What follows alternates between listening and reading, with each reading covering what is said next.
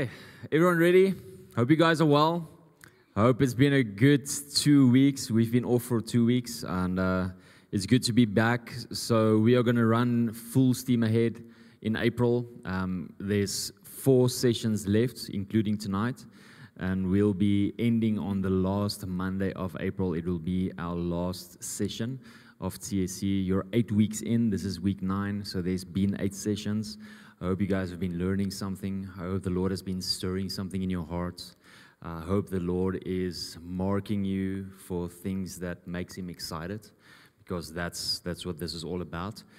And then at the end of the trip, I was actually thinking about this while we were praying for our trip to Turkey now, is the team that we're going with was Connor's part-time mission school last year called GMS Global Mission School. Ours is called TSC, the sending company. And the team that we're going with now is the team that did GMS last year. And they're going to Turkey now. Now, they were more than 11. We're 11 that's going. Sorry.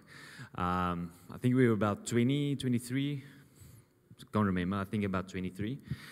And out of the 23, almost half of the team is going to Turkey now, like next week, which is going to be awesome. So the fact that you are here means that the Lord is setting you up for something.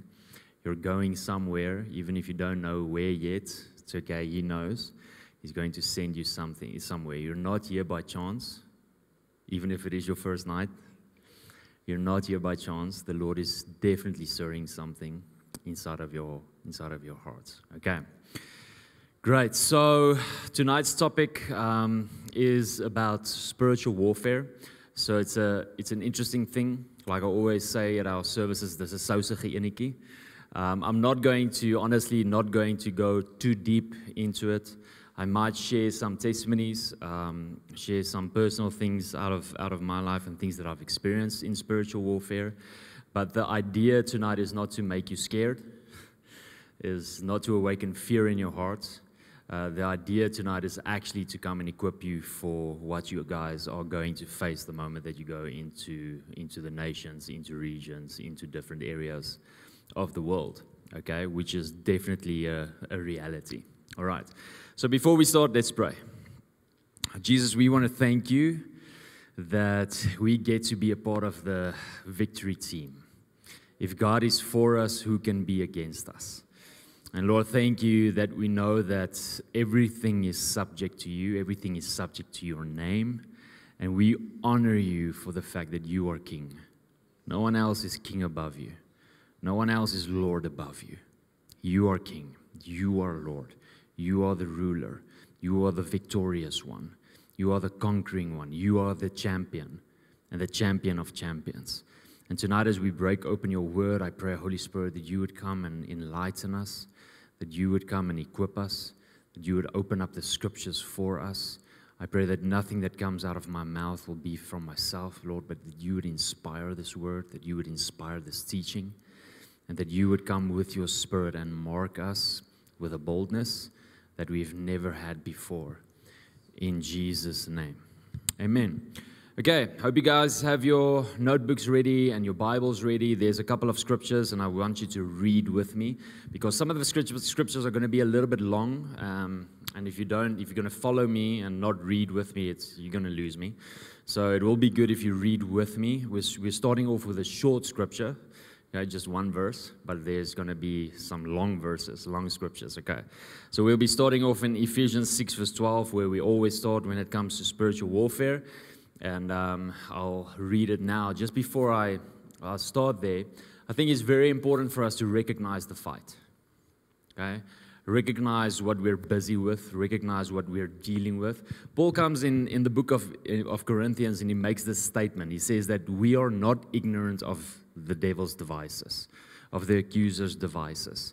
So it's important for us as believers to not be ignorant.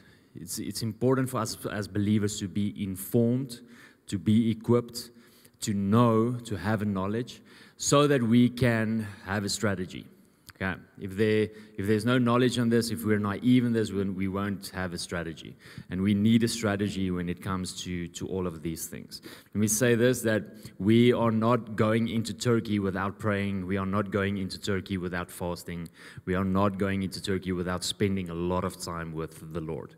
We are not that naive. We are not that stupid. Okay? There's a lot of planning, there's a lot of time spent, there's a lot of preparation that we do before we go into those regions, and even when we come back.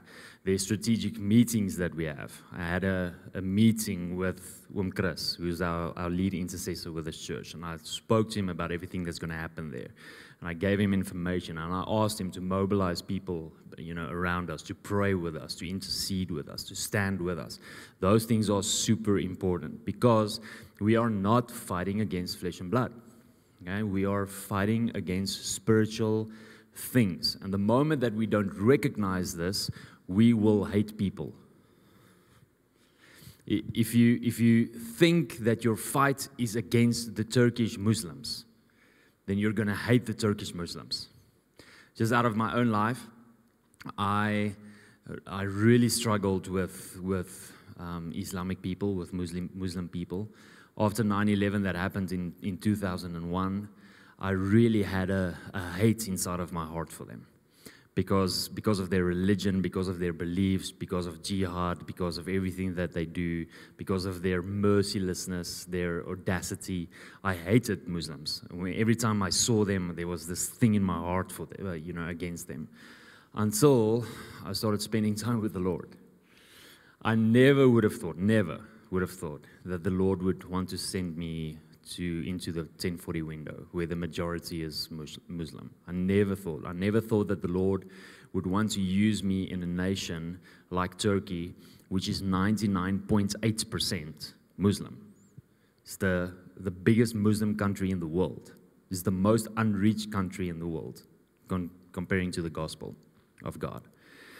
I never thought that. Okay, but the moment that I looked into his eyes, the moment that I realized how much he loves the people, was the moment that my heart started to change. It was the moment that I started loving the people, started being convicted of the things that I believed against them. So I love the Muslim people, but I hate Islam, if that makes sense. Does it make sense to you? Okay, I love the people that practice the religion, but I hate the religion.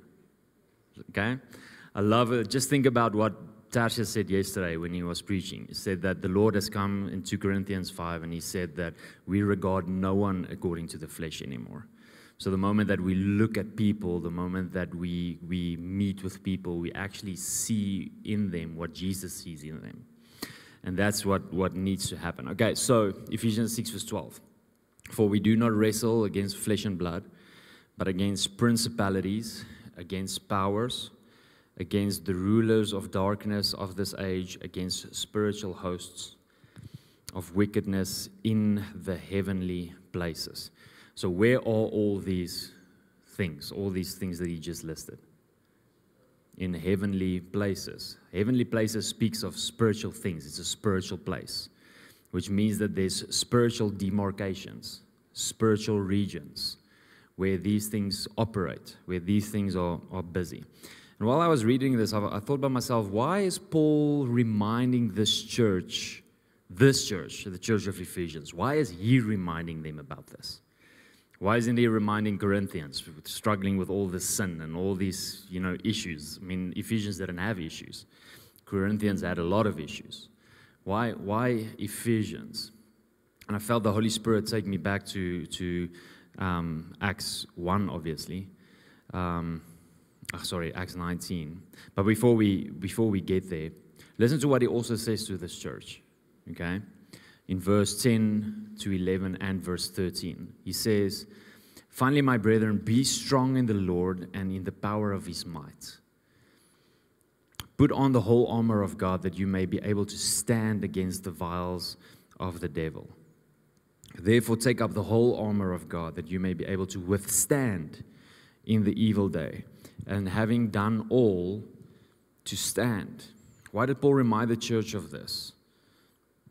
I mean, they were in the middle of revival. They were seeing God's hand move. They were seeing thousands of people coming into the kingdom of God. They were seeing an influx of witchcraft, repenting, selling their books, coming into the kingdom of God. Why is he reminding them of this?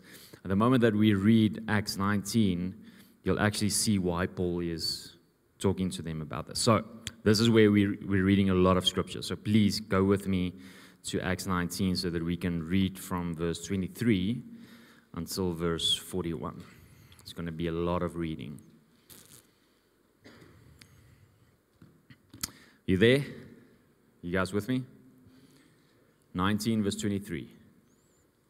Acts 19, Handelinge 19, 23. Okay, here we go. And about that time, there arose a great commotion about the way. So you know that the Christians were called the way back then, right? For a certain man named Demetrius, a silversmith, who made silver shrines of Diana, brought no small profit to the craftsmen. He called them together with the workers of similar occupation and said, "Men, you know that we have our prosperity by this trade. Moreover, you see and hear that not only at Ephesus, but throughout almost all Asia, this Paul has persuaded and turned away many people, saying that they are not gods which are made with hands. So not only is this trade of ours in danger of falling into disrepute, but also the temple of the great goddess Diana may be despised and her magnificence destroyed from all Asia and the world worship." Okay, so let's just stop there, verse 28. We'll read from verse 28. Okay, so this guy stands up, he makes a big commotion. Paul is busy preaching, and as he's preaching, one of the temples gets emptied out and another temple gets filled. Okay, the synagogue of the Jews is getting filled with Christians, and the temple of Diana, or also called Artemis, is being decimated. It's getting destroyed, basically. People are leaving the faith. So it is interesting, just for you guys to know, Artemis was the goddess of fertility and the goddess of love for the Greek mythology. She was called Diana in Roman language. So under the Greeks, she was known as Artemis. And under the Romans, she was known as Diana. So that's why this Bible refers to as Diana. Now, she had an amazing big temple. We're actually going to the ruins there, see me, when we're going there now. Going to the ruins of the temple of Artemis. She had a big temple. The temple was so big in Ephesus that they called it one of the 7 wonders of the world. Okay, so it was the epicenter of the worship of this goddess, the epicenter of the worship of this demonic force in Ephesus. And one of the people that were getting rich through making her shrines, making idols from her and from the temple, for the temple and for the people, was starting to stir up a riot, was starting to stir up people against Paul because of what he was doing. Verse 28. And now when they heard this, they were full of wrath and cried out, saying, "Great is Diana of the Ephesians." That's like standing up and making a proclamation that there is no one like Jesus. Jesus is the highest God. Jesus is the highest King. Jesus is higher than Allah, Muhammad, Buddha, Socrates, whoever. Okay, that's the same. This is what they are doing. Great is Diana of the Ephesians. So the whole city was filled with confusion and rushed into the theater with one accord. We're actually going to that theater now. Sorry, ek maak julle net bietjie lus. Okay, but we're going to the temple of Artemis and we're going to this theater that they're speaking about now. And when Paul wanted to go into the people, the disciples would not allow him. Okay, so sorry, I skipped a part. Verse 29 again. So the whole city was filled with confusion and rushed into the theater with one accord, having seized Gaius and Aristarchus, the Macedonians, Paul's travel companions. And when Paul wanted to go into the people, the disciples would not allow him. Typical Paul. This guy just didn't have any fear inside of him. The whole city is rioting, getting together. That theater could hold 20,000 people. Today doesn't sound a lot. In those days, 20,000 people, that's the whole city getting together, shouting, "Great is Diana." I mean, these are people that have been converted as well to Christianity. Shouting, "Great is Diana," of the Ephesians. And they take captive two of Paul's companions, and Paul wants to rush in there to speak to the people. It's crazy. I mean, they're rioting. They want to kill these people, and he just wants to go in there. The disciples are just like, "Paul, don't go. Just relax, buddy. Chill. Vat 'n chill, Paul." Then one of the officials of Asia, who were his friends, sent to him pleading that he would not venture into the theater. So the disciples keep him from going in, and then one of the city officials sent news to Paul telling him, "Please don't go in, Paul. They're going to kill you." Okay? Vat 'n chill, Paul. Some therefore cried one thing and some another, for the assembly was confused, and most of them did not know why they had come together. Klink dit vir julle soos 'n spirit of confusion? What's busy reigning over that nation, over that city? Even with that great temple, even with worship of the epicenter of the worship of Artemis, there's such a spirit of confusion over the people's hearts. And they drew Alexander out of the multitude, the Jews putting him forward, and Alexander motioned with his hand and wanted to make his defense to the people. But when they found out that he was a Jew, all with one voice cried out for about 2 hours, "Great is Diana of the Ephesians." Christians struggle to worship Jesus for 2 hours. And here they are shouting out for 2 hours one sentence, "Great is Diana of the Ephesians," for 2 hours. I mean, we would be bored after 5 minutes. When we worship and we declare the name of Jesus, after 10 minutes, we want to like, "Okay, what's the next phrase?" Holy Jesus, holy. Oh, worthy, because we're so stuck on, I can't, But these guys were just going after this thing. And when the city clerk had quieted the crowd, he said, "Men of Ephesus, what man is there who does not know that the city of Ephesus is temple guardian of the great goddess Diana, and the image which fell down from Zeus? Therefore, since these things cannot be denied, you ought to be quiet and do nothing rashly. For you have brought these men here who are neither robbers of temples nor blasphemers of your goddess.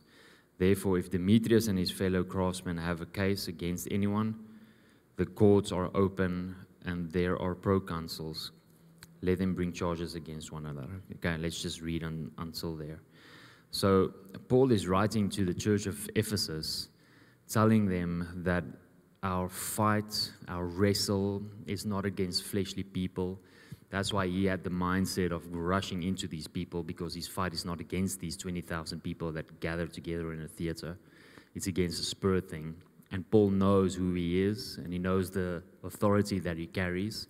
So he wants to run into that theater. It doesn't matter what the mindset is of these 20,000 people. He knows who is behind this mindset. He knows who's behind the culture of what they're releasing and what they're singing.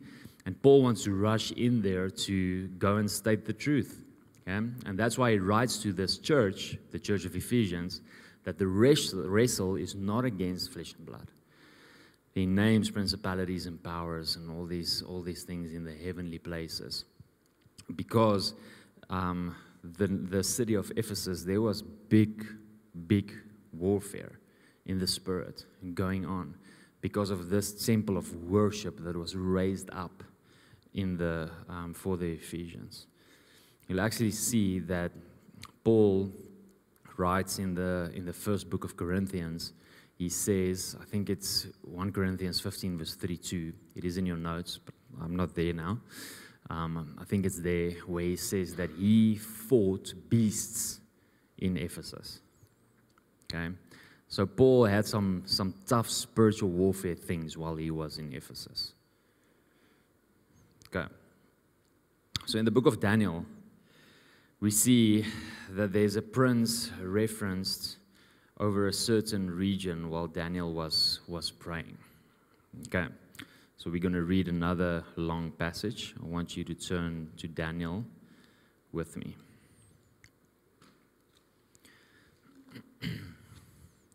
Daniel is just after Ezekiel. If you don't know, I don't see you guys turning there. I hope you're there on your Bibles, on your apps. Okay, Daniel 10, verse 10. Suddenly a hand touched me, which made me tremble on my knees and on the palms of my hands. And can I just stop there?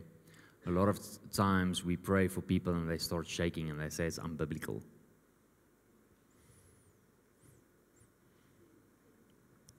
And he said to me, "O Daniel, man greatly beloved, understand the words that I speak to you and stand upright. For I have now been sent to you." And while he was speaking this word to me, I stood trembling. Again, sometimes they say, okay, I'm just going to leave it there. I'm just throwing it out there. It wasn't one of you, okay? So this is not something against you. And then he said to me, "Do not fear, Daniel. For from the first day that you set your heart to understand and to humble yourself before your God, your words were heard, and I have come because of your words." So when was Daniel's prayer heard? It's not a trick question. We just read it. On the first day. The moment that Daniel prayed, it was heard. Okay? But the fact that he mentions on the first day means that it's been a couple of days since he's prayed. Okay? "I have come because of your words. But the prince of the kingdom of Persia withstood me 21 days. So now he gives reference to how long Daniel has been praying and how long Daniel has been waiting for an answer, for a breakthrough. "And behold, Michael, one of the chief princes, came to help me." Just to pause there, you'll see that the Jehovah's Witnesses believe that Jesus is the chief prince of God. Okay? They don't believe that he's the Son of God. They don't believe that he is God. They believe that he is that he is the chief prince of God. That's what they believe, and that's what their Bible says. So if you want to ever go into a dispute with them, you take them to this scripture, and you show them that Michael was one of the chief princes of God. So if they say that Jesus is the chief prince, then it's not true, because the Bible actually references that there's a couple. Jesus is not the only one according to them. All right, anyway, sidetracked it. "One of the chief princes came to help me, for I had been left alone there with the kings of Persia." So first of all, he mentions prince, and then he mentions kings, okay? So it's very evident that Daniel has been praying, and while Daniel has been praying, the heavens heard his prayer, and the Lord sends an angel, which is a messenger. That's the name for angel, messenger. He sends a messenger to Daniel to answer his prayers. But in this answer, in this messenger going to Daniel, he can't seem to get through to Daniel because there's a wrestle in the spirit. Our wrestle is not against flesh and blood, but against powers and principalities and princes of the air. Okay, so there's a wrestle happening in the spirit for 21 days. And in this time, Daniel is still praying. He didn't stop praying. He's still praying. He's still wrestling. And his prayers actually mobilize one of the chief princes, Michael, to go and help this angel. And as soon as Michael comes, this angel actually references and says that he wasn't only wrestling against one prince in Persia, but against kings of Persia. So we see that there's a whole lot of principalities over the area of Persia that are influencing, demonic influences that are influencing this region. And as Daniel is praying, these demonic influences are blocking his prayers, the answers of his prayers to come through. And now I have come, verse 14, now I have come to make you understand that what will happen to your people in the latter days, for the vision refers to many days yet to come. And when he had spoken such words to me, I turned my face towards the ground and became speechless. And suddenly, one having the likeness of the Son of Man touched my lips. Then I opened my mouth and spoke, saying to him who stood before me, My Lord, because of the vision, my sorrows have overflowed me, and I have retained strength. For how can this servant of my Lord talk with you, my Lord?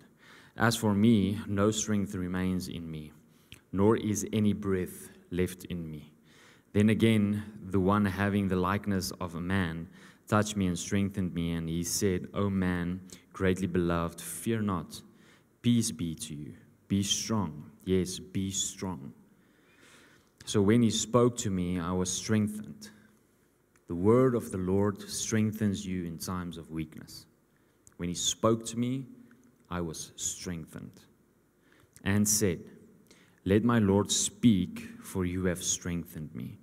And then he said, Do you know why I have come to you? And now I must return to fight with the prince of Persia. And when I have gone forth, indeed, the prince of Greece will come. But I will tell you what is noted in the scripture of truth. No one upholds me against these except Michael, your prince. Okay, so I think you know the context, and I think you know why I went into this part of Scripture. But what Paul is saying in Ephesians 6 verse 12 is shown to us in the book of Daniel 10, so that we can have an idea of how these things work. That every time we go into a region, we find a demonic force over that region. And every region has a different demonic force. So over every town, for example, you'll see a different sphere of influence over that town. In Middelburg, for instance, I've been living here for 10 years now, so obviously I've noticed what's going on in Middelburg. In Middelburg, there's a huge principality reigning over the marriages of this town. And that's why Middelburg has the worst or the highest divorce rate in South Africa, because there's a principality, a demonic force that is attacking marriages over this town. If you go into another town, you'll see a different problem standing up. If you go into another town, you'll see a different problem standing up. Most of the times, actually all of the times, these things can only be there because they are allowed to be there. Okay, so they are there because of agreement. They are there because of rituals. They are there because of things spoken. They are there because of sacrifices that have been made. They are there because of spiritual witchcraft stuff, satanic stuff, demonic stuff. They are there because people allow them to be there. Okay. Anyway, so in the book of Mark, we read about the disciples facing a storm while Jesus was sleeping in the boat.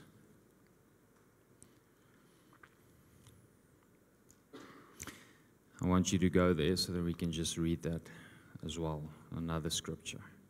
There's a reason why we're in scripture a lot today, so that the scripture can talk and not me.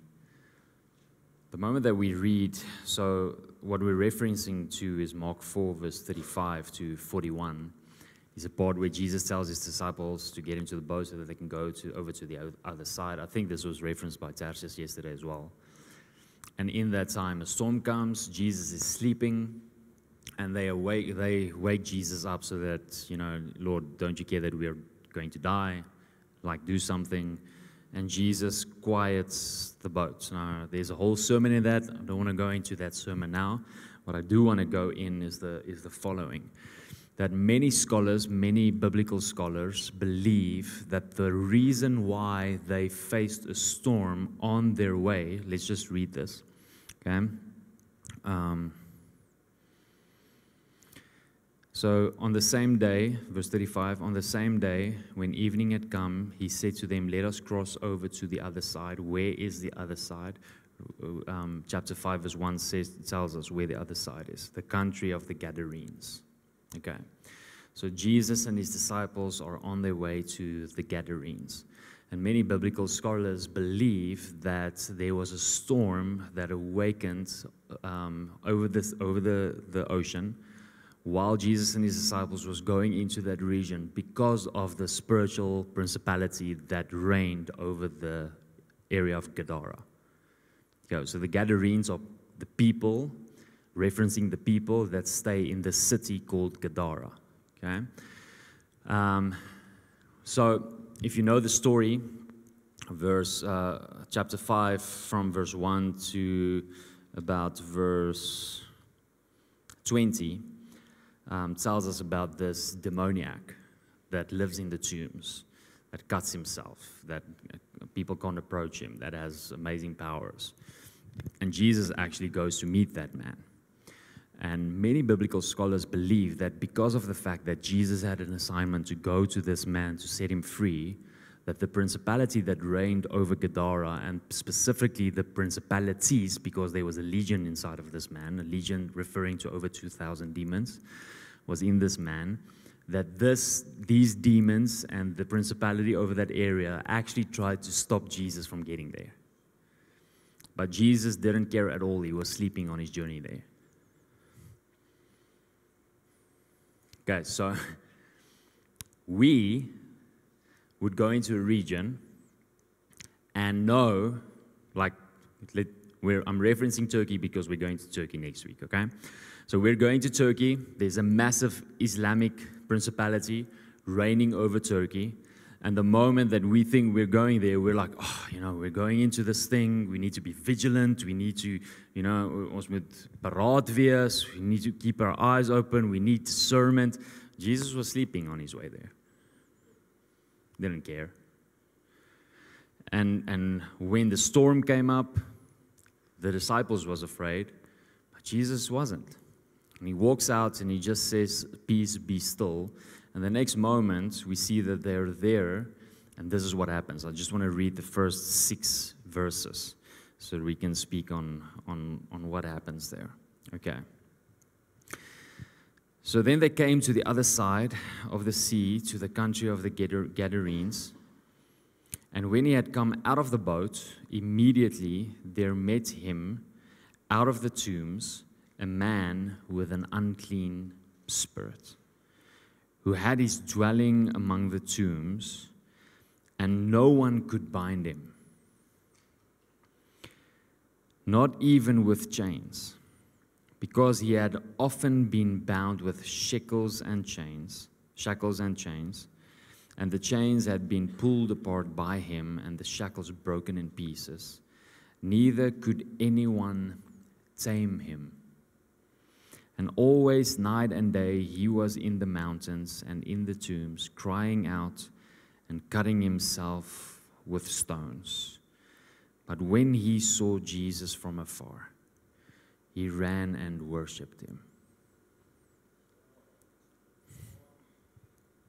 So here's this principality. Okay, here's this demon-possessed man who's probably hosting this principality. Over 2,000 demons inside of him. Now, I don't know if you've done deliverances. I think the most demons that I've driven out of a person was 3 demons, not 2,000. 2,000 demons is a lot. And while 2,000 demons are inside of this man, obviously making him senile, making him crazy, turning him into something that goes and lives among the tombs, among dead people, because that's what devils do. They kill you. They come to kill, steal, and destroy. The moment that they see Jesus walking into that region, they don't try and fight him. They don't try and jump him. They don't try and push him out and scream at him and rebuke him to go away. Their response is worship him. Because that's the Jesus that we worship. That's the Jesus that sends us out.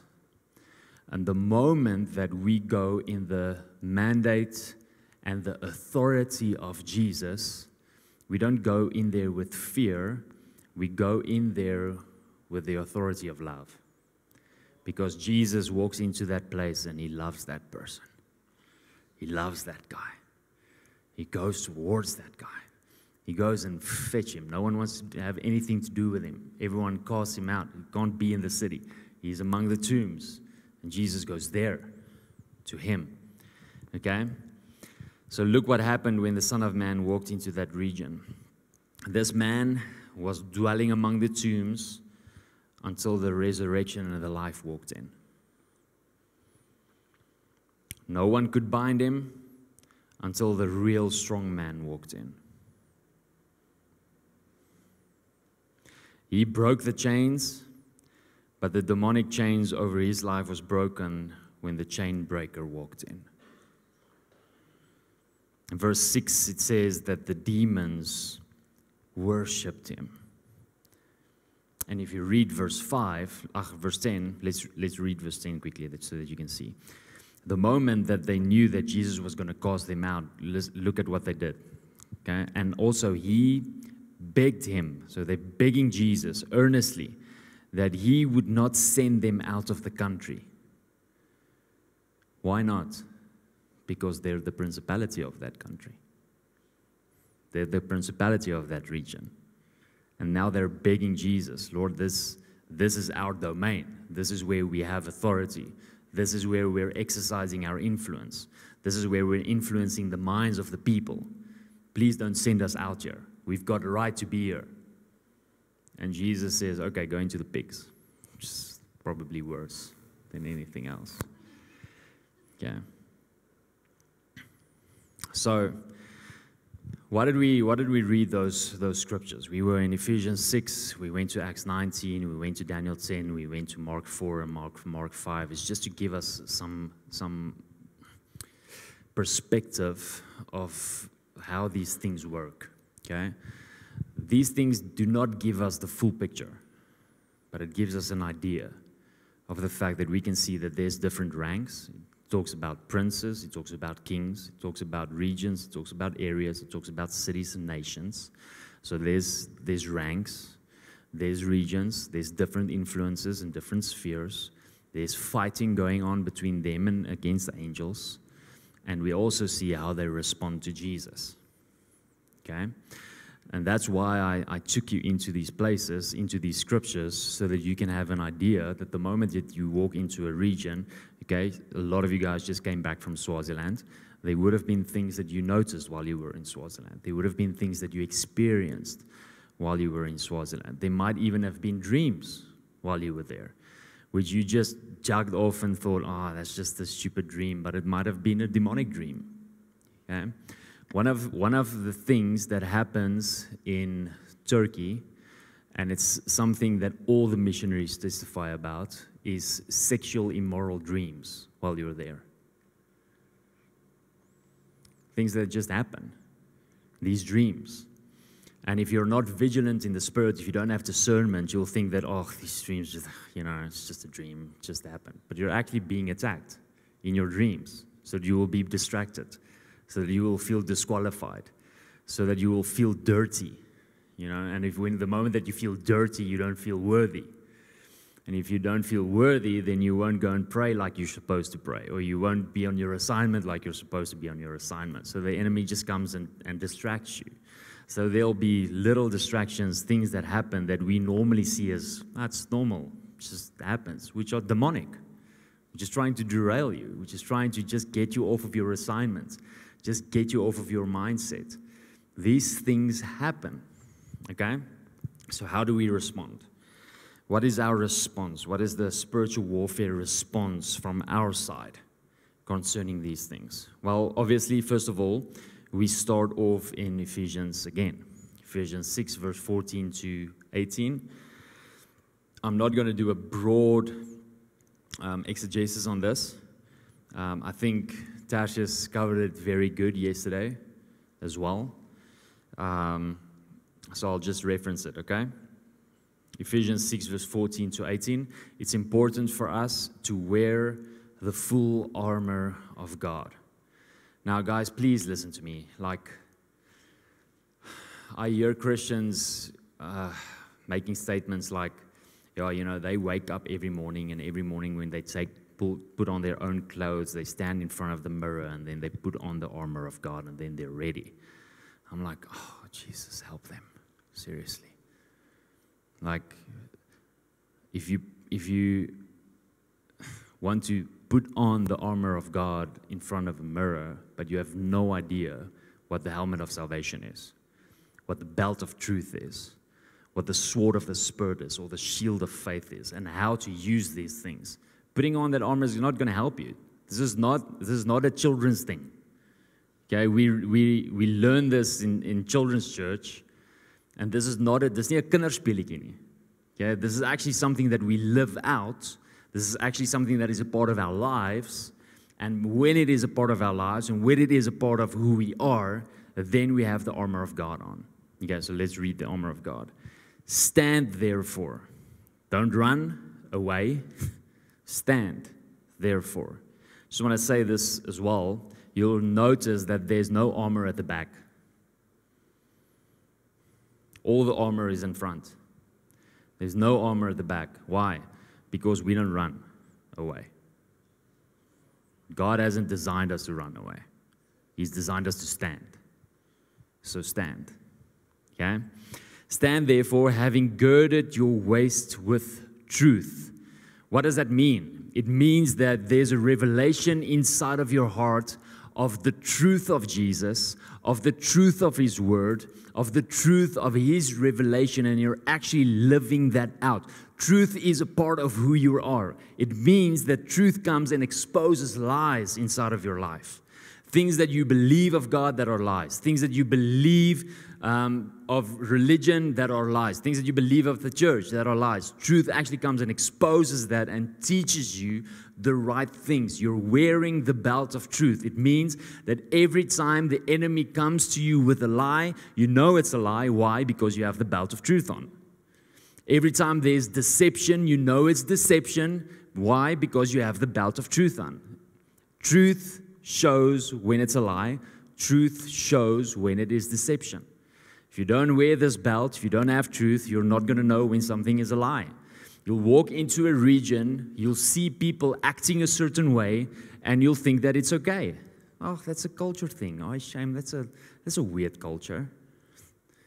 But the moment that you wear truth, you'll see that this thing is actually demonic. What they're doing there is actually something that is demonic. It's influenced by demonic thinking, ways of thinking, okay? So you need to wear the belt of truth. And like Dasha said yesterday, who is truth? Jesus is truth, okay? So you're wearing Jesus. Having put on the breastplate of righteousness. Righteousness is something that is, so it's protecting your heart, okay? Out of the heart springs the wellspring of life. Righteousness is something that we cannot obtain by ourselves. It's not something that is obtained by works. It's something that is obtained by the blood of Jesus and what He's done on the cross. We are the righteousness of God because of the blood of the Lamb. It says that in the Word as well, 2 Corinthians 5. So the moment that we're in Christ, His blood comes and He makes us the righteousness of God. The moment that we are of the righteousness of God, it means that we are marked. My heart is marked by the righteousness of Jesus. And the moment that I walk into a place, the moment that I stand in a place and someone looks at me, they see the righteousness of Jesus. It speaks about an authority. It speaks about someone who has submitted to someone else, who comes underneath the leadership of someone else. That's what this righteousness is actually speaking about. The moment that we say, with the breastplate of righteousness. Having shod your feet with the preparation of the gospel of peace. Whose peace? Jesus' peace, right? But we have shoes, the readiness of the shoes of the gospel. You know, it says in Isaiah, and Paul references it as well in Corinthians, how lovely are the feet of those who bring good news. Isaiah actually references it to Jesus. And Paul actually references it to us who goes. So it's a beautiful thing. The very first feet that were beautiful were the feet of Jesus. Now that I'm in Jesus, now that I'm standing in Jesus, Paul actually proclaims and says that my feet are beautiful as well. It's not because I'm fancy, it's because I'm standing in Him. Okay. Taking the shield of faith with which you will be able to quench all the fiery darts of the wicked one. Faith is knowing when no one else knows. Faith is seeing when no one else sees. Faith is the evidence of the substance of things hoped for. I've preached about this, so I just want to remind you on this, that faith actually has a spiritual weight. The Bible says that faith is the substance. Substance is something that has weight, that has value. So in the spirit, faith actually carries weight that pulls down. Okay? So the moment that I have faith in God, it means that there's a substance in the spirit, that the spirit realm sees and recognizes. They see that substance. And I know that I can quench the fiery darts, the lies, the deceptions, the distractions, whatever the enemy wants to throw my way, I can actually stop it through having faith in who Jesus is. It means that I have faith in the fact that He is the healer. And when there comes a fiery dart of sickness, I can quench that fiery dart by believing and having faith in the fact that He is the healer, just to make it practical. Okay? Good. And then take the helmet of salvation. As the moment that we speak about the helmet of salvation is the moment that we make a proclamation that our mind is different from what it was. We're not thinking like we thought before. We have a new mind. He's actually given us the mind of Christ. He's given us the mind of Christ. The proclamation of that means that we have the ability to think like Jesus thought. Before that, we didn't have the ability. But He made us a new creation. He's given us the mind of Christ. Now I have the ability to think like Jesus thought. Think about this, okay? It's only possible for us to live like Jesus lived and do like Jesus did if we think like Jesus thought. It's the only way. And He's given us that ability. So the moment that we say that we have the helmet of salvation, it's not this symbolic thing that we're putting on my head. It's actually a specific mindset, a specific wineskin that the Lord has given me that I can go into with. I know that when there's a contrary thought, when there's a worldly thought, where a principality wants to come and influence my thought life, I can actually take those things captive and make it obedient to Christ because I have the helmet of salvation on. He's given me the ability. Okay. Good.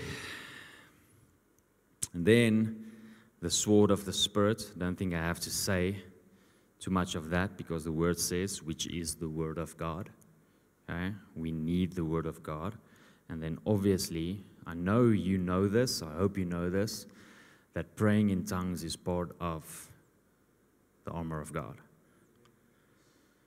Praying always with all prayer and supplication in the Spirit. Being watchful, so even my eyes are a part of the armor of God, so that I can see to this end with all perseverance and supplication with all the saints. We're wearing the armor of God with all the saints. Not alone. Not supposed to do this thing alone. Supposed to do this thing with someone else, with all the saints. That's why we're a body. Okay? Okay, so we respond by standing strong. We respond by taking on the armor of God. Second thing in how we respond. We respond with worship. We respond with worship.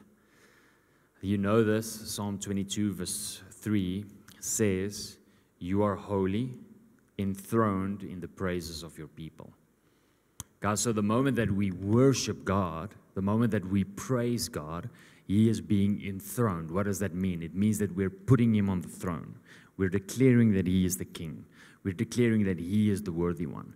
The moment that we enthrone Him, it means that whatever was enthroned before Him has to be dethroned. Whatever was sitting on the throne that did not have the right to sit on the throne, we're dethroning that thing and enthroning Jesus. And we just do that through worship. That's all we do, worshiping Jesus, loving Jesus, declaring who He is, bringing our praises towards Him, bringing our love towards Him, and automatically what happens is the principality that is on the throne is being removed off of the throne, and Jesus is He's sitting on the throne just because of worship. Now, I don't know if you know, we know this because Travis mentioned this and Randy mentioned this at the conference where we were now as well, that the biggest prayer and worship movement in the world is not the Christian movement. The biggest prayer and worship movement in the world is Islam. They pray and sing 5 times a day, corporately, not individually, corporately, 5 times a day. There are more people, Islamic people, gathering every day for prayer and worship around the world than they would ever, not that they would ever, at this moment, that there is Christians gathering, worshiping, and praying towards God. Islam is the highest worship and prayer movement in the world at this moment. Now, I don't know about you, but that provokes me. It provokes me that there are people worshiping a dead God, worshiping a demonic principality 5 times a day, bringing their affection, bringing their attention, bringing their time towards this demonic principality where they're supposed and made to bring it to Jesus. That provokes me. So the moment that we go into a region like Turkey, 99.8% Muslim, the moment that we walk in there and they are exalting Allah 5 times a day through prayer and worship, and we walk in there and we walk into a prayer room underneath the street, literally underneath, go into that prayer room, it's small, and we raise up an altar. We come there and we raise up a bigger altar than the Islamic people will ever raise up. The size of the altar is determined by the size of the sacrifice.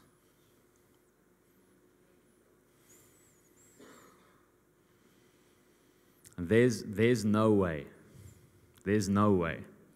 that religion can raise up or give a bigger sacrifice than love can. There's no way. And the moment that we, as lovers of God, walk into that place and in our love, put ourselves on that altar and pour ourselves out on that altar, we're raising up bigger altars than the Islamic people can. It means that for that moment, something happens in the spirit realm that we have no idea, no clue of. But for a moment, for a glimpse, there's a bigger weight in the Christian principalities, the Christian air, if you can call it that, than there is in the Islamic powers, the Islamic air. I remember, I think I told you this the first time that we went there last year in April. We were worshiping. Courtney was actually just singing to the Lord and worshiping. We were praying like we were praying now. And as I was praying there, I felt the Holy Spirit say to me that our worship is purifying the air. So I go to Connor, I said to Connor, "Jeez, Connor, this is so beautiful. I just experienced that Jesus tells me, Holy Spirit is telling me that as we're worshiping, as we're praying, that Holy Spirit, Jesus is purifying the air, the spiritual air." And the moment that I say that, Courtney couldn't have heard me because she was there where Magda is, and it's loud. Courtney starts singing, "You're purifying the air, you're purifying the air, you're purifying the air." That's what Jesus does the moment that we start worshiping. Okay, so we respond by worship. Third way, how we respond with prayer. Okay, referencing back to Daniel, Daniel didn't stop when he didn't get an answer. He continued praying, and his prayers actually brought the breakthrough for the answer. So we keep on praying, we keep on pressing in until our prayers become breakthrough prayers. Okay, we respond with prayer. We live by the revelation of Scripture. Exactly just like Jesus withstood the enemy with Scripture when he was tempted in the wilderness, that is exactly what we do. We withstand the enemy with Scripture. We withstand the enemy with the Word of God. When we walk into a region, we quote Scripture, we sing Scripture, we pray Scripture, we release Scripture everywhere we go. We live it, okay? I do not open up my Bible to Psalm 91 and go to sleep.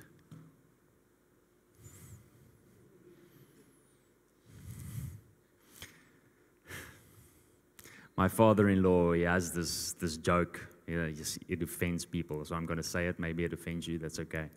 He says, you will open up your Bible in Psalm 91, and the devil will come and sit on that Bible and come and mock you. Opening up the Bible when the Bible has not been opened up here helps you nothing. There's no spiritual significance of opening up to Psalm 91 and thinking that you're safe for the night. Okay? This is something that comes here. And because it's here, it comes out here. And the moment that it's here and it comes out here, it has power. Luke 10, verse 17 to 20. As the 70, Jesus sends them out, just like he's going to send you out. Jesus sends the 70 out. They come back to Jesus. They rejoice. They say to him, Lord, even the demons are subject. They're subject to us in your name, Lord. And he said to them, I saw Satan fall like lightning from heaven. Jesus is not very impressed. Okay, he's the one that kicked out Satan from the heaven. Behold, I give you authority to trample on serpents and scorpions and over all power of the enemy, and nothing shall by any means hurt you. Nevertheless, do not rejoice in this, that the spirits are subject to you, but rather rejoice because your names are written in heaven. Jesus puts a way greater value in our salvation than in our spiritual warfare, than in us being able to withstand the enemy, than contrary to us being saved. Jesus puts a way bigger emphasis on the fact that we're saved, on our ability to withstand the enemy. And he's like, guys, it's nothing. That's who you are now. It's your identity. And you're sons of God now. This is what the Son of God does. The Son of God walks into a place, delivers people from the enemy, delivers people from the hands of the enemy. This is who you are now. You're sons of God. It's because of your salvation, not because of who you are. Know your identity. The sons of Sheva, I think you know that. Acts 19 again. You can go and read this. I'm not going to read it for time's sake because I just want to share some couple of stories. So for time's sake, I'm not going to read this, but in Acts 19, verse 13 to 18, you'll read of the sons of Sheva. And these were Jewish exorcists, 7 of them, that went to exorcise or deliver people from demonic oppressions. And they come there and say, in the name of Jesus that Paul preached, we exorcise you. And the enemy, the devil or the demon, replies and says, Jesus we know, and Paul we know, who are you? Okay, so Jesus they obviously know because he created them. Paul they know because Paul carries a spiritual authority that God has given him. He's wrestled with beasts, okay? So they know Paul. They have no idea who these guys are because they don't have an identity of Jesus. If, same thing that I said earlier, if the name of Jesus doesn't mark you here, if Jesus doesn't win your heart, you will never be able to win anything else, spiritually speaking. Okay? You're not going to win an enemy, a fight against the enemy if Jesus hasn't conquered your heart yet. If Jesus hasn't conquered your heart, you're not fighting against the enemy, you're fighting with the enemy.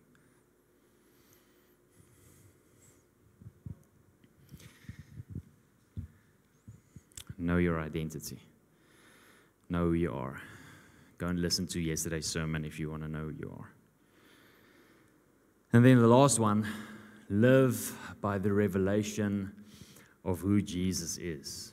Guys, if you've seen him, if you know him, if you know what the scriptures say about him, then you'll know that there's nothing that you have to fear. You'll know that he isn't intimidated. Jesus isn't looking at the Islamic power over Turkey and thinking, oh, Jan, ek is so jammer. Oh, skus. I'm sending you into a losing battle. Hi, shame, buddy. Maar dankie dat jy wil gaan. Ek sien jou jaar raak. It's awesome. Sorry, ou. That's not his heart. Okay, he's one. There's nothing above him. There's nothing that can dethrone him. Nothing that has the right to come and lay claim to his throne. Nothing. Jesus is above everything. He created everything. And these things coming against us came out of Jesus' mouth. He created them. So get a revelation of who he is. Get a revelation of his love for you. You've heard that scripture, that the love of God, the perfect love of God drives out all fear. Okay? Have you meditated on that? Why? Why? Why does the perfect love of God drive out all fear? I mean, Jesus loves me, but I still have fear in my heart. If I'm honest, there's things that I fear. Why? It means that I don't have that revelation of love in that area yet. So this is what the scripture means, okay? This is what it means. If you have a full revelation of how much he loves you, you will never fear anything. Because you know how much he loves you. If you really have this revelation of the fact that nothing can grasp you, can take you, snatch you out of his hand. One time, some testimonies. Anyway, just back, live by the revelation of Jesus. There's scripture, I gave it in your notes, so just go through those notes, go through the scripture, meditate on those scriptures. Make sure that you get the revelation of who Jesus is. So sometimes spiritual attacks and spiritual warfare happens in the spirit, and sometimes it happens in the natural. Sometimes you face things in the natural, which you need to sort out and which you need to fight. And other times you fight things in the spiritual. So let me give you some examples. In 2011, someone broke into our house. We were living in Standerton.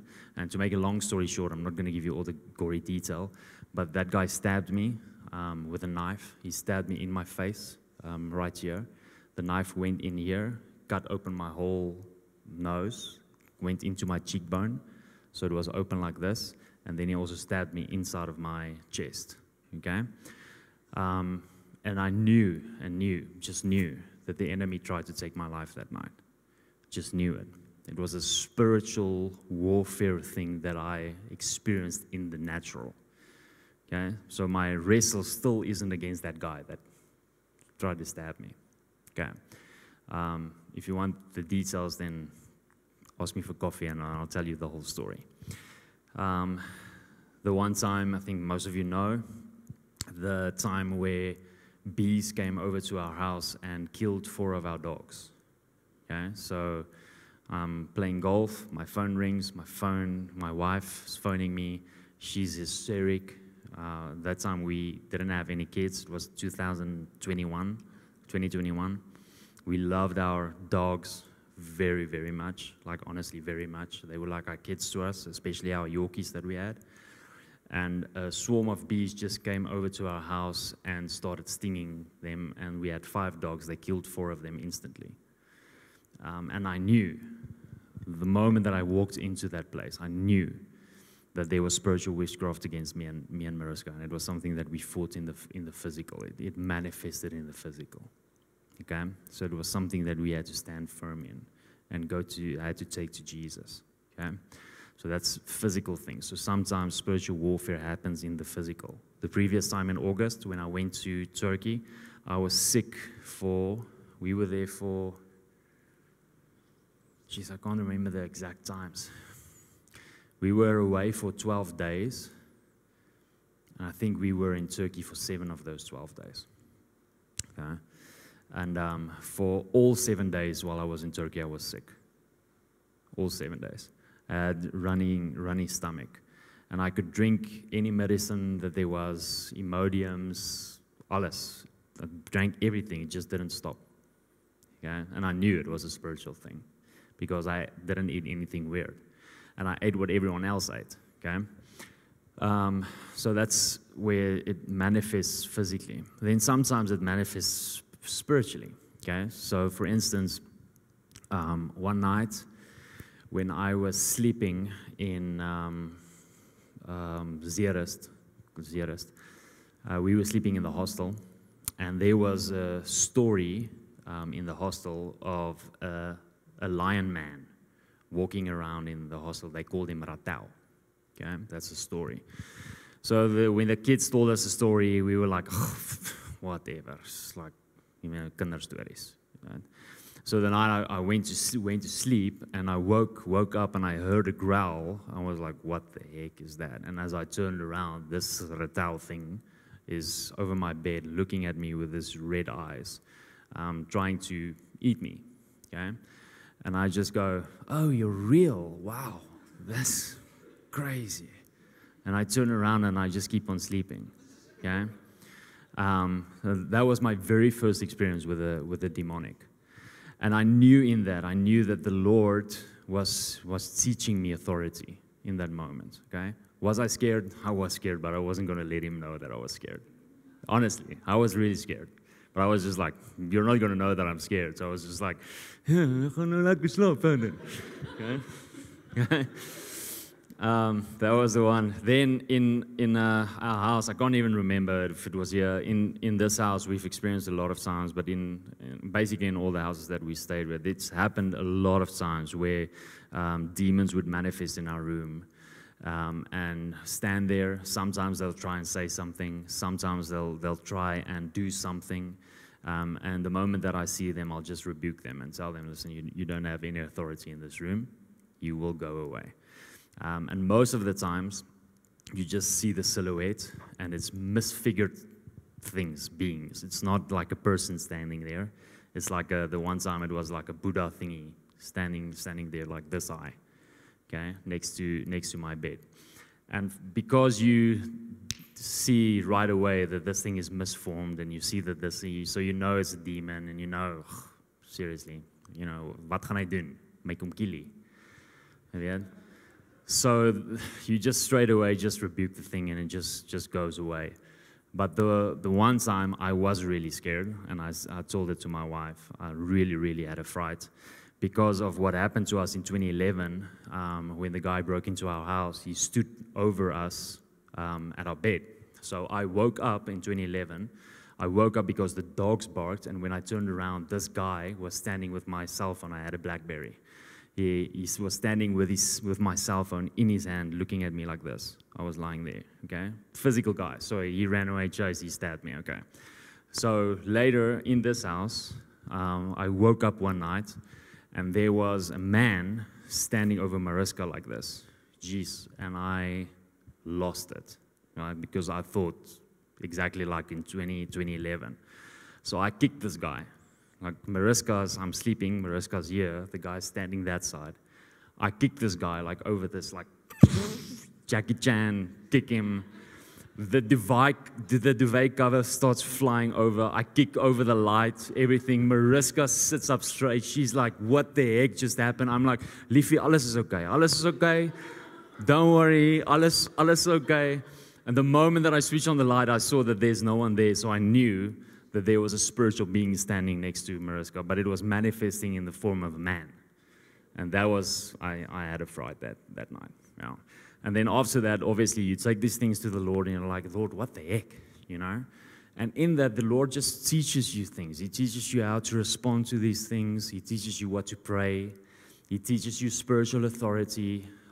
Like one thing that I asked the Lord is like, Lord, I've never seen an angel before, except in visions, but with my physical eyes. Like these things that I'm just talking about, I saw with my physical eyes, okay?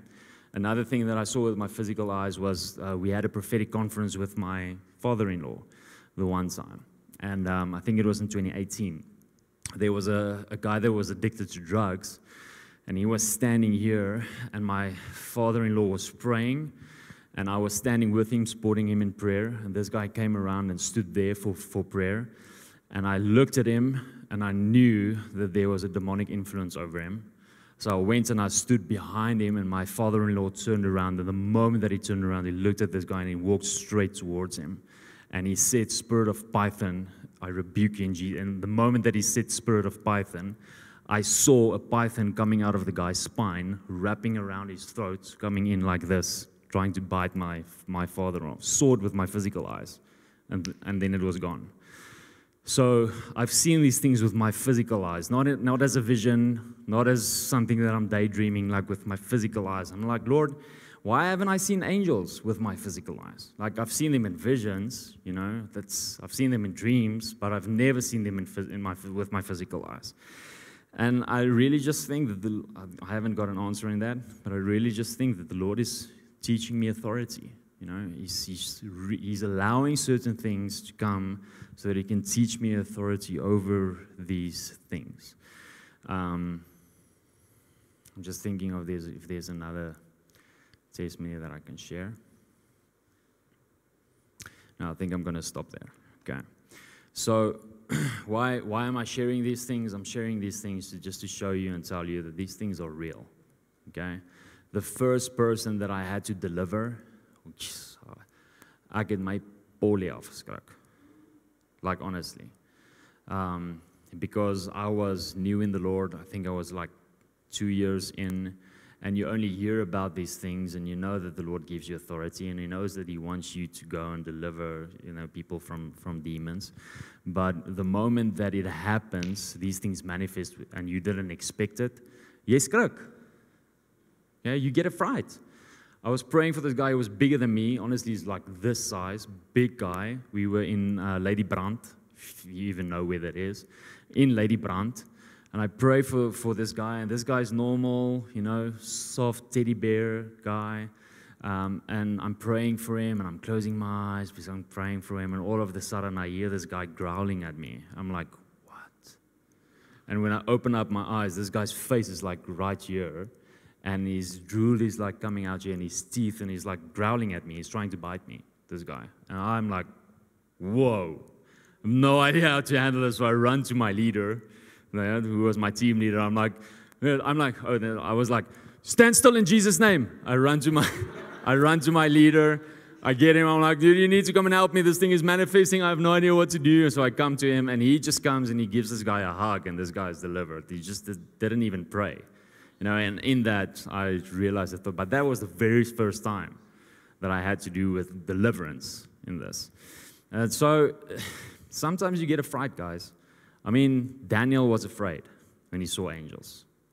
Look in the Bible. Every time there was this spiritual manifestation of things, people were afraid when these things happen. And it's so important in that moment to come back in your right mind, to come back in faith, to respond in your identity, and not allow fear to overwhelm you in that time.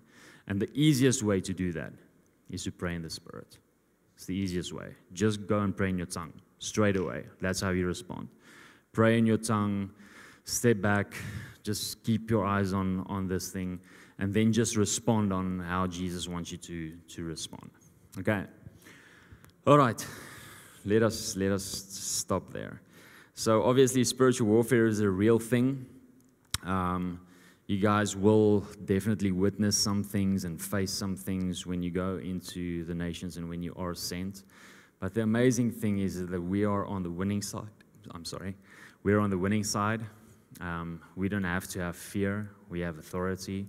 And the moment that you walk into a region while you are sent out, you know that you are commissioned to be there. You have the right to be there. The team that was in Swaziland, you had the right to be in Swaziland because Jesus sent you into Swaziland. We have the right to walk into Turkey because Jesus is sending us into Turkey. The moment that He gives that command, there's a mandate, and the moment that there's a mandate, there's an authority.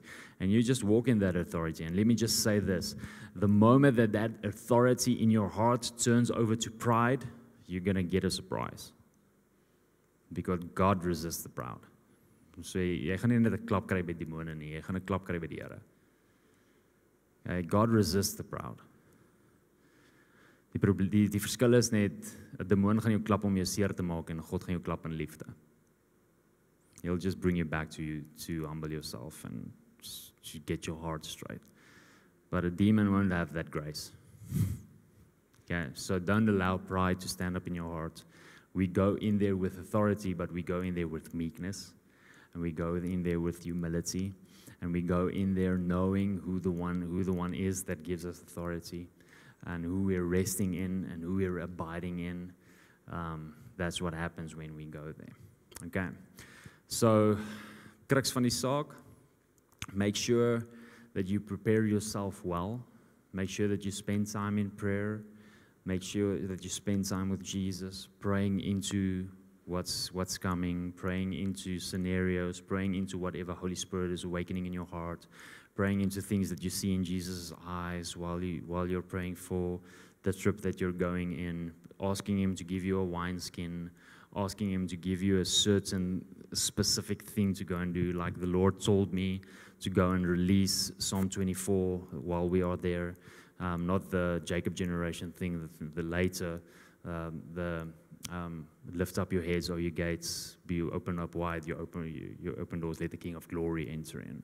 That's what I have to go and release there this time when I'm in Turkey. So that's going to be something that I'm going to release in the prayer room. It's going to be something that I'm going to release in my hotel room. It's going to be something that I release whenever I pick up a guitar and sing. That's what I'm going to sing, that the King of Glory would enter into that place. That's what the Lord is commissioning me to go and do. And fasting is not a spiritual quick fix. Okay? Fasting is allowing the Holy Spirit to give you the right wineskin for what is to come. And allowing Him to come and break down the flesh so that you can walk into that place with the Spirit, in the Spirit. Yeah, that's what fasting does. And then get people around you to start praying with you, like we have people praying with us now already, because we know this is a spiritual battle. Okay, as Islam is the biggest worship movement in the world, and we're going there to worship, they don't like it. Okay, that spirit, that principality doesn't like it. So we need prayer partners in that. But we're not going there in fear, even though we have prayer partners. Even though we're vigilant, even though we're praying, even though we are not naive or ignorant of His devices, we're not going there with fear. We're going there with authority and joy. Joy is one of the greatest weapons while you're in the nations. Joy. Okay. In His presence is fullness of joy. Vleit my storie is uit. Kom ons bid. Jesus, we thank You for Your word, Lord. We thank You that Your word is powerful. We thank You that Your word carries a weight. We thank You that Your word is a two-edged sword. And we thank You, Lord, that You have chosen us, and that You have commissioned us, and that You're sending us out.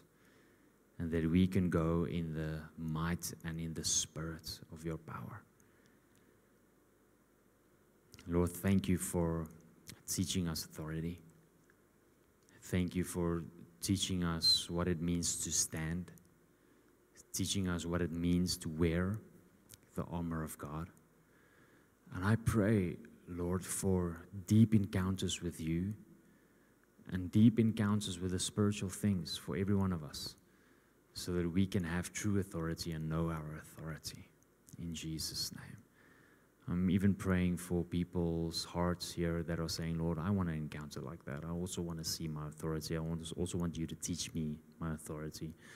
I pray, Lord, that there would be encounters, demonic encounters, and that You would teach them and give them the tools and the wisdom and the discernment on how to handle these things and how to, hoe om te reageer in daai tye. Wat om te sê, wat om te doen. Thank You for Your grace. Thank You for Your power. Thank You for Your authority. Thank You that the battle has already been won, because You have made a public spectacle of the principalities and the powers. You've disarmed them. You've defeated them. And we are walking in Your power and in Your commission. And we honor You for that. Lord, thank You that we can just pray and declare over everyone here tonight that You would protect our dreams tonight, that we would have godly dreams, that we would have godly visions. Thank You for peace over every heart. Thank you that we can come against fear now in the name of Jesus. And thank you that we can just declare that there would be a greater revelation of your love, because of the love of God drives out all fear. And I declare that over every heart in the name of Jesus. Amen. Amen.